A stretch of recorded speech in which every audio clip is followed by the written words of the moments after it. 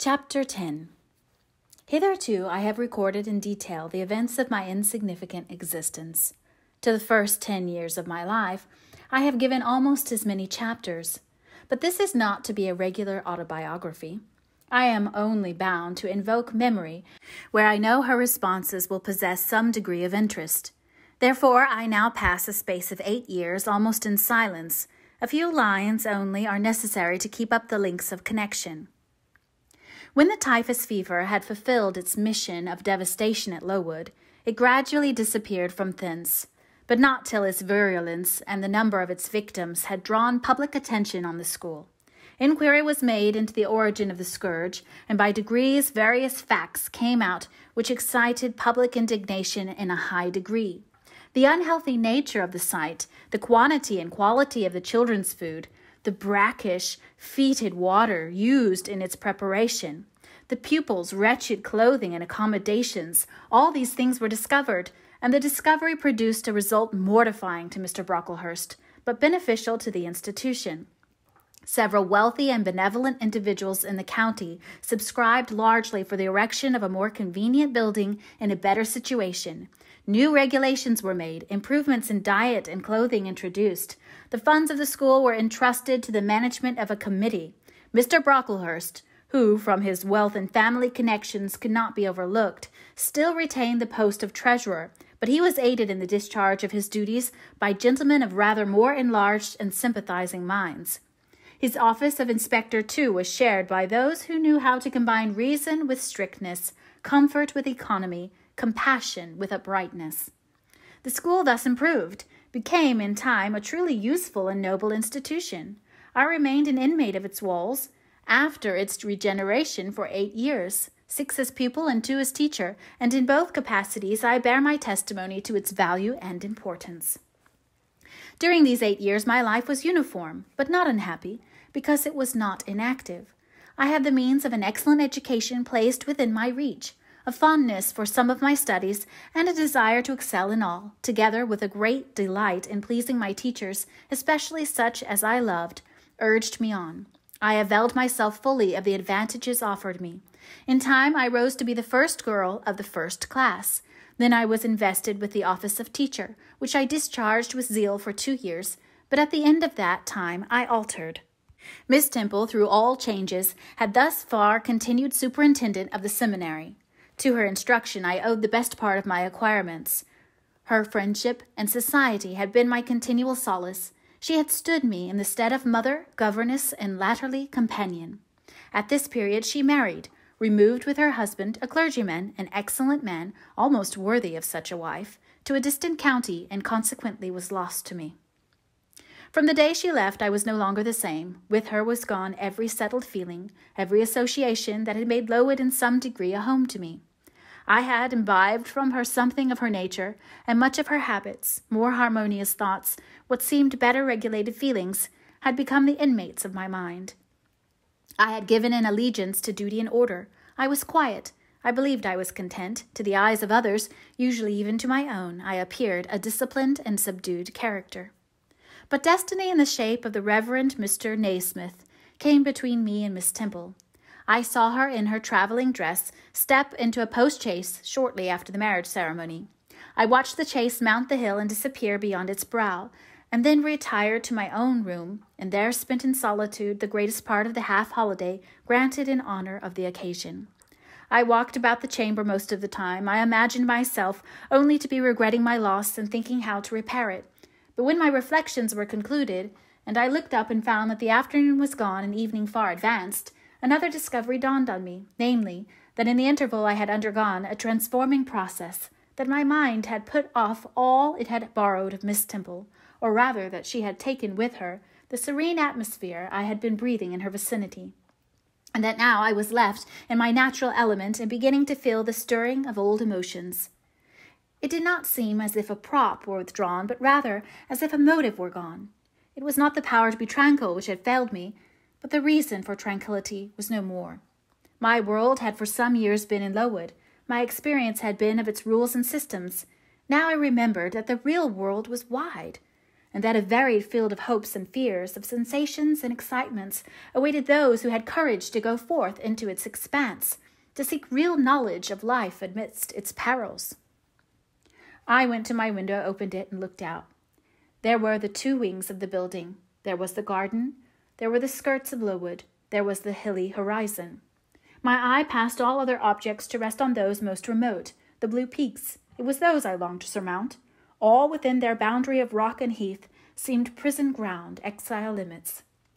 I traced the white road winding round the base of one mountain and vanishing in a gorge between two. How I longed to follow it farther.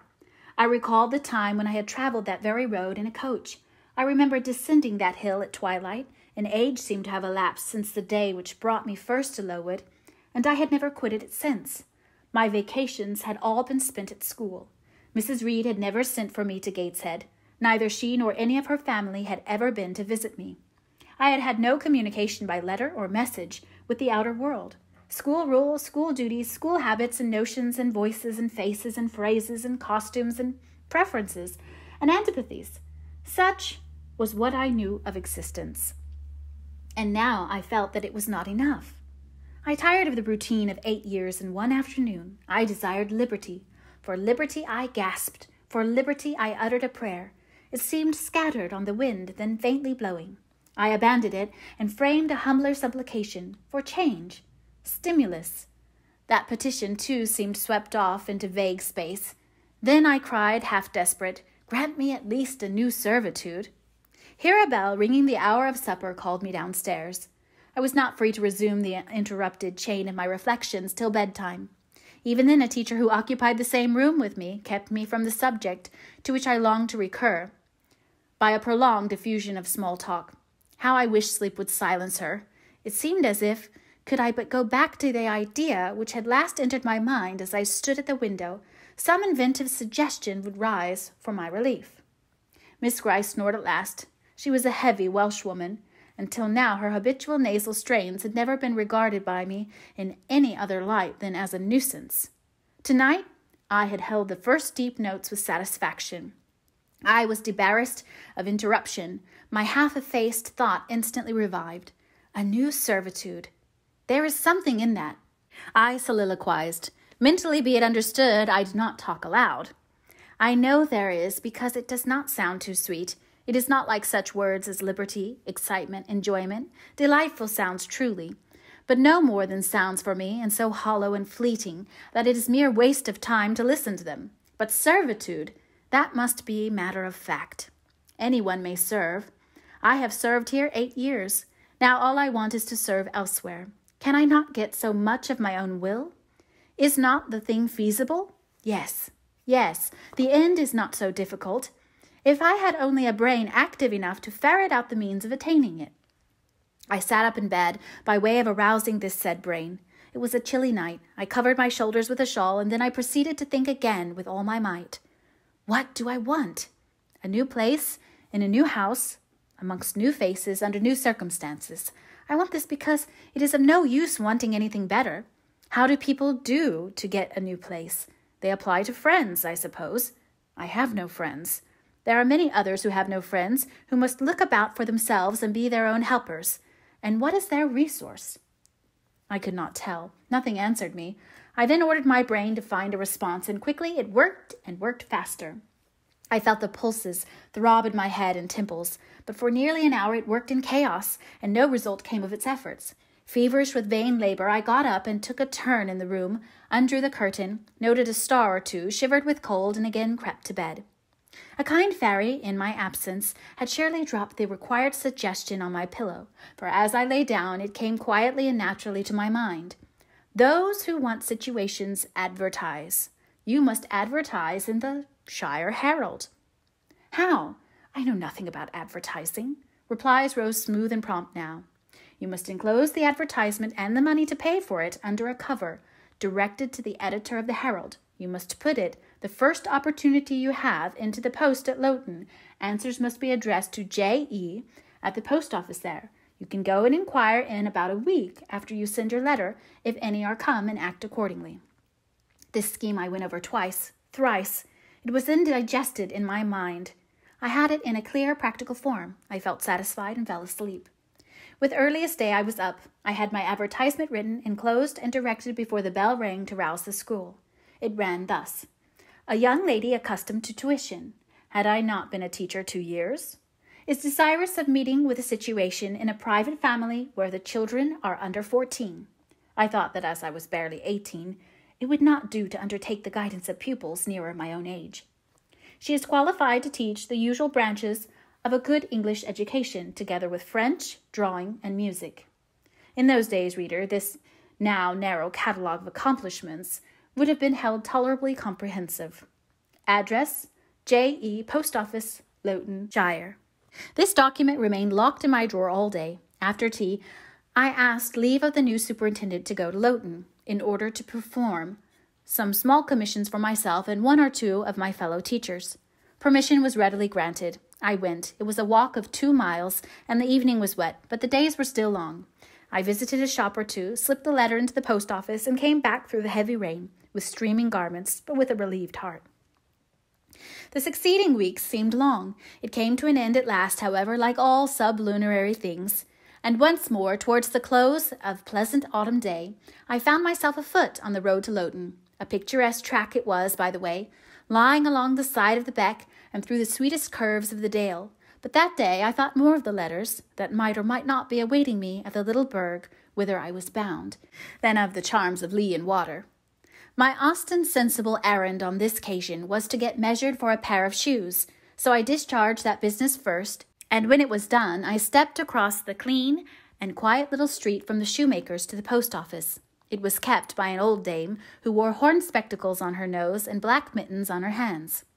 "Are there any letters for J.E.?" I asked. She peered at me over her spectacles, and then she opened a drawer and fumbled among its contents for a long time. So long that my hopes began to falter. At last, having held a document before her glasses for nearly 5 minutes, she presented it across the counter, accompanying the act by another inquisitive and mistrustful glance. It was for J.E. "Is there only one?" I demanded. "There are no more," said she, and I put it in my pocket and turned my face homeward. I could not open it then. Rules obliged me to be back by 8, and it was already 7:30. Various duties awaited me on my arrival. I had to sit with the girls during their hour of study. Then it was my turn to read prayers, to see them to bed. Afterwards I supped with the other teachers. Even when we finally retired for the night, the inevitable Miss Gryce was still my companion. We had only a short end of candle in our candlestick, and I dreaded lest she should talk till it was all burnt out. Fortunately, however, the supper she had eaten produced a soporific effect. She was already snoring before I had finished undressing. There still remained an inch of candle. I now took out my letter. The seal was an initial F. I broke it. The contents were brief. "If J.E., who advertised in the Shire Herald of last Thursday, possesses the acquirements mentioned, and if she is in a position to give satisfactory references as to character and competency, a situation can be offered her where there is but 1 pupil, a little girl under 10 years of age, and where the salary is £30 per annum. J.E. is requested to send references, name, address, and all particulars to the direction, Mrs. Fairfax, Thornfield, near Millcote, Shire." I examined the document long. The writing was old-fashioned and rather uncertain, like that of an elderly lady. This circumstance was satisfactory. A private fear had haunted me, that in thus acting for myself and by my own guidance, I ran the risk of getting into some scrape, and above all things, I wished the result of my endeavours to be respectable, proper, en règle. I now felt that an elderly lady was no bad ingredient in the business I had on hand. Mrs. Fairfax. I saw her in a black gown and widow's cap, frigid, perhaps, but not uncivil, a model of elderly English respectability. Thornfield. That, doubtless, was the name of her house, a neat, orderly spot, I was sure, though I failed in my efforts to conceive a correct plan of the premises. Millcote, Shire.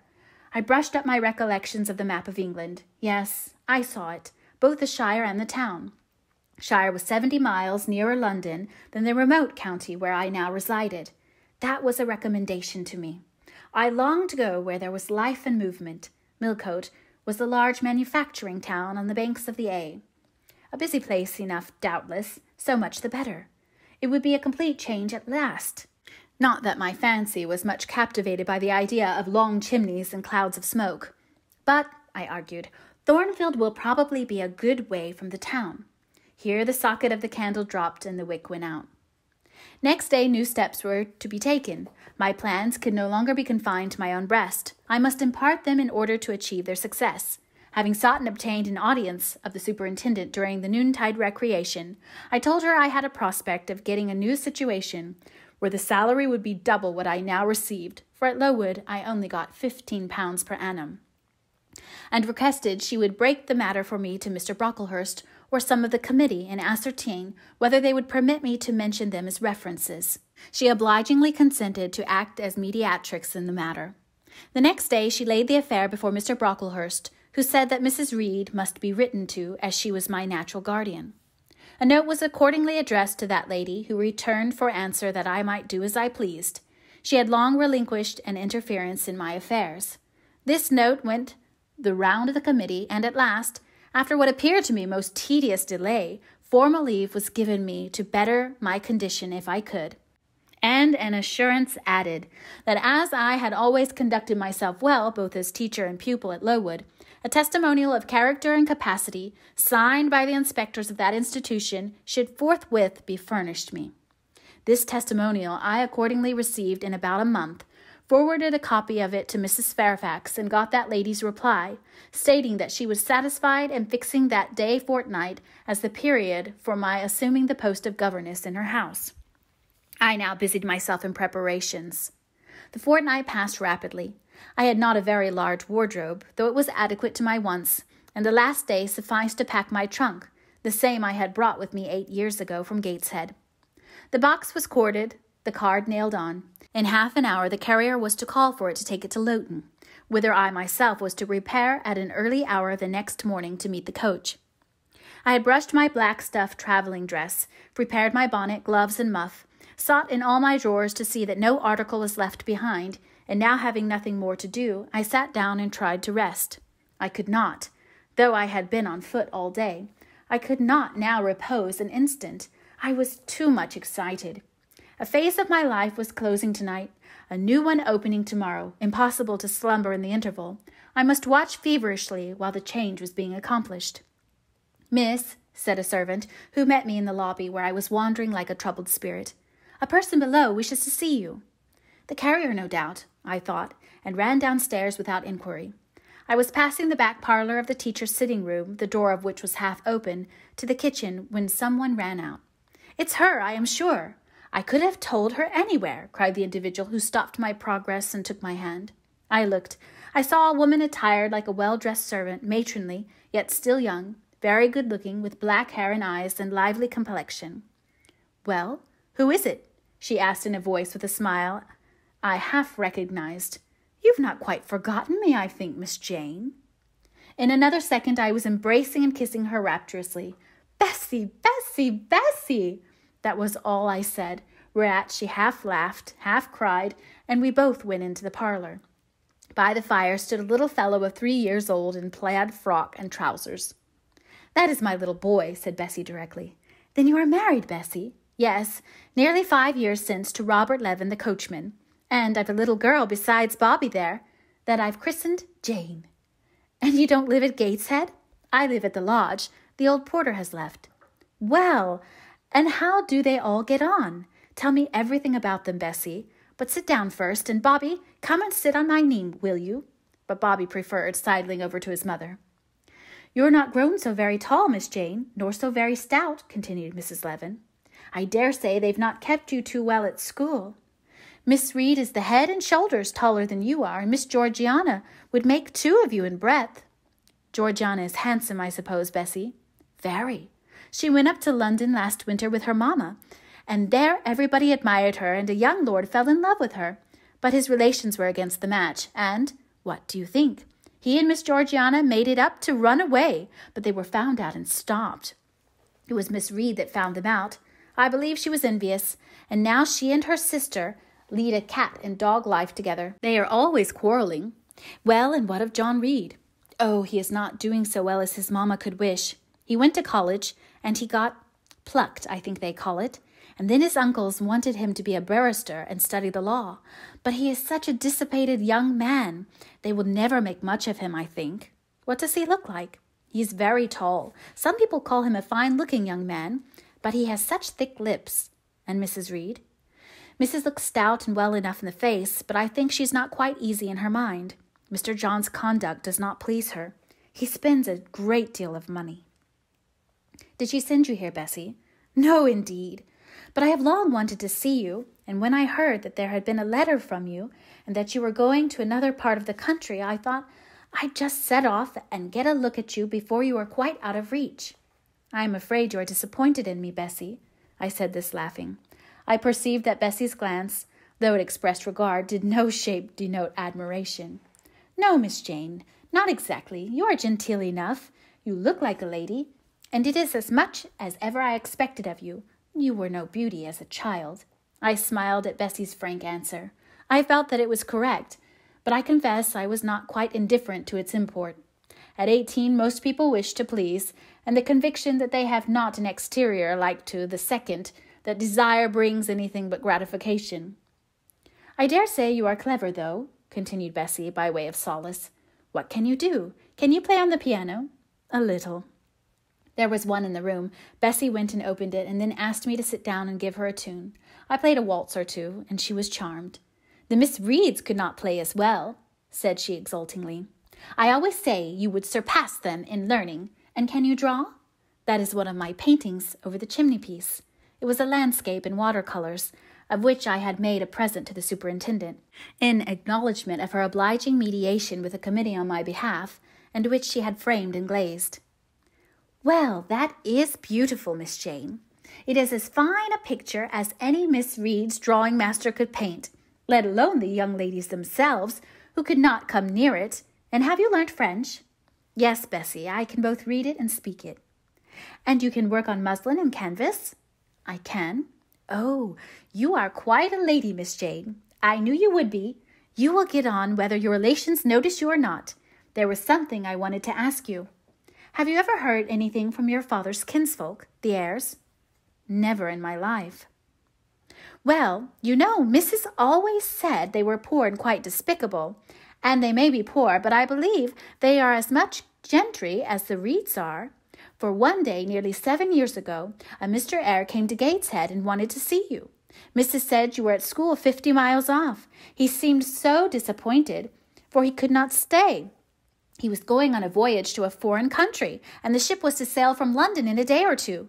He looked quite a gentleman, and I believe he was your father's brother. What foreign country was he going to, Bessie?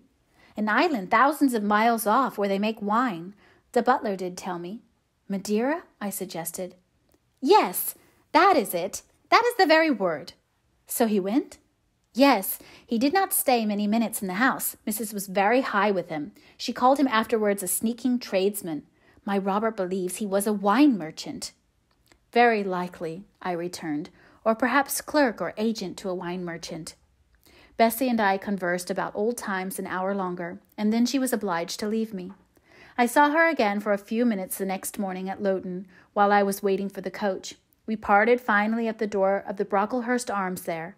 Each went her separate way. She set off for the brow of Lowood Fell to meet the conveyance which was to take her back to Gateshead. I mounted the vehicle which was to bear me to new duties and a new life in the unknown environs of Millcote.